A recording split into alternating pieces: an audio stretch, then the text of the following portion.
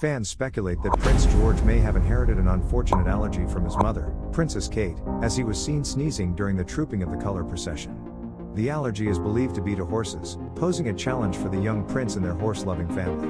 Meanwhile, Prince Louis, known for his cheeky demeanor, expressed his own opinion on the four-legged creatures.